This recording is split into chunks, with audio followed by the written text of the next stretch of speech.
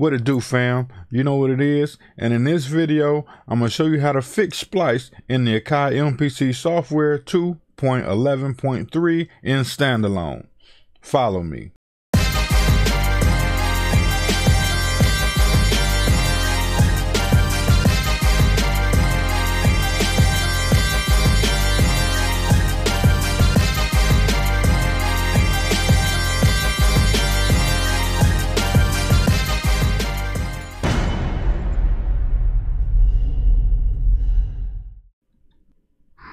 Now, before we get started, I want to say shout out to James Birmingham for giving me the heads up. He does have a YouTube channel. Got some nice music on there if you want to go ahead and check some of that out. I will leave the link for his channel in the description. Now let's get started. So here we have the MPC Live 2 in standalone. I don't know how good you can see this, but it is on MPC software 2.11.3. Now I'm on the main menu. What we're going to do is go straight to Splice. So I'm going to double tap the menu button to go to the browser. And now we're on Splice. I'm just going to go to the top one, which says all of your samples. Let's go in there. Now from here, Audition is turned on. So it should play a sample every time one is selected. As you can see, it's not playing anything. And if I press the play button, it's still not playing anything. So what we're going to do is just scroll down. We'll pick one at random. There we go. We just loaded that into the memory. I'm going to double tap mute to go to the sample editor. And as you can see, the sample is blank. Now here is how we're going to try to fix that. We're going to go back to menu, then we're going to go to preferences, and we're going to hit reset preferences. Are you sure you wish to reset your settings? And we're going to click OK. We're not going to save anything to this project. It's an empty project. We don't need to save anything. So we're going to hit don't save.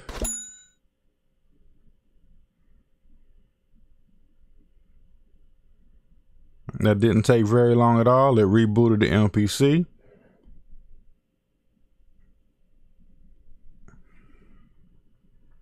Let's go to an empty project. Now we're going to go back to Splice by going to our browser. And then we're going to tap on Splice. And now, as you can see, the Splice directory is empty. So now we're going to go back to our menu. We're going to go into preferences. Now we have to go back to our Wi-Fi and reconnect the Wi-Fi. Now once we're connected to Wi-Fi, we're going to scroll down to Splice. And from here we can check for updates or sync our files. My current Splice library tells me I have 260 samples available to download. So let's hit sync. Also, keep in mind in doing this that anything that you customize inside of the preferences for your MPC, you will have to go back and redo that because we just cleared all of that stuff out. Keep in mind, if you have a large Splice library, it will take some time for it to download. Also, this example is being done on the MPC Live 2, but it should work exactly the same if you're using an MPCX, an MPC1, or the MPC Keys 61. Now we're down to the last 20 files remaining, so it shouldn't be long from here. And as soon as it gets done, we'll test it and see if Splice is now working and we can load and edit our samples. It says your download from Splice has completed. The number of samples downloaded, 260. It told us we had 260 files in our library. Now let's tap OK. Now we're going to go back to the browser. We're in Splice already. So let's go back to all of our samples. I'm going to tap Audition. I'm going to turn it on auto so that the samples will play when they're selected. And now let's see what we got.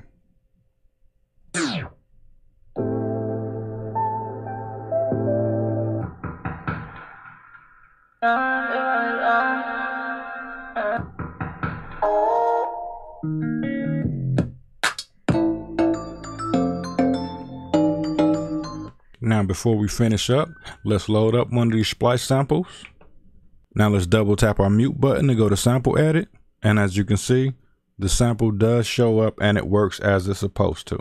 Again, shout out to James Birmingham. He left this comment on one of my latest videos, and I tested it out to see if it was in fact working, and I can verify that it is working on all devices that I have, which is the MPC Keys 61, the MPC Live 2, the MPC X, and the MPC 1. Thanks for watching the video. Again, I hope that this helped you out, and as always, I'll see y'all in the next one. I'm out.